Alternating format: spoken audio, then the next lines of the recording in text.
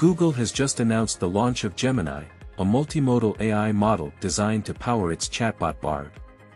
Eli Collins, Vice President of Product at Google DeepMind, emphasized that Gemini comes in 3 sizes, Ultra, Pro, and Nano, making it versatile enough to run on various platforms, from mobile devices to large-scale data centers. Gemini Ultra, the most advanced version, has outperformed 30 out of 32 academic benchmarks in large language model research and development. It is designed to be natively multimodal, meaning it can understand and process nuanced information, including text, images, audio, and code. What if I add this? The bird is swimming in the water. It has a long neck and beak. It is a duck. Yes. A duck is a type of waterfowl in the family Anatidae. Ducks are closely related to geese and swans. The duck appears to be blue. This is not a common color for ducks. However, there are some breeds of blue ducks. These are typically not as common as other duck breeds. It is more common for ducks to be brown, black, or white. Are you sure? What the quack? I was just talking about a blue duck, and now you're holding one.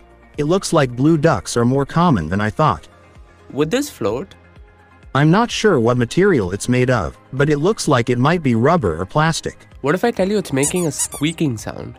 Oh, if it's squeaking, it's definitely going to float. Nice. It is a rubber duck. It is made of a material that is less dense than water. Gemini Pro, a specifically tuned version, has been integrated into Google's chatbot Bard. This upgrade brings more advanced reasoning, planning, understanding, and other capabilities to Bard, making it the most significant. Gemini's integration into Bard is just the beginning. Google plans to incorporate this AI model into other products, including search and adverts.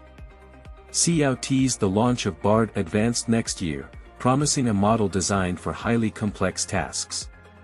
Google's CEO, Sundar Pichai, outlined the company's commitment to advancing AI responsibly. In a blog post, he stated that Google is pursuing ambitious research while building safeguards and collaborating with governments and experts to address potential risks. Reasons we got interested in AI from the very beginning is that we always viewed our mission as a timeless mission. As Google strengthens its foothold in AI, the competition is heating up. But what does this mean for ChatGPT? Gemini has scored an impressive 90% on the MMLU test, surpassing human experts, 89.8%, and even outperforming GPT-4, 86.4%, in various tasks across 57 subjects, including math, physics, history, law, medicine, and ethics. Gemini Nano is already available to developers. Gemini Pro will be accessible to enterprise and Vertex AI customers and developers in AI Studio from December 13th. Meanwhile, Gemini Ultra is set to roll out in 2024. Gemini's exceptional performance raises questions about its potential impact on existing models like ChatGPT. With its impressive scores and multimodal capabilities, could Gemini pose a threat to ChatGPT's dominance?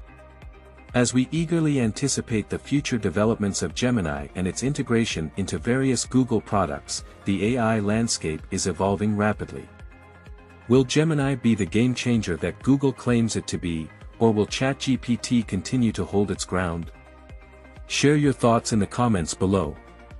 That wraps up today's video on Gemini and its potential to disrupt the AI space. If you enjoyed this content, don't forget to give us a thumbs up, subscribe, and share this video. Stay tuned for more updates, and until next time, keep exploring the exciting world of artificial intelligence.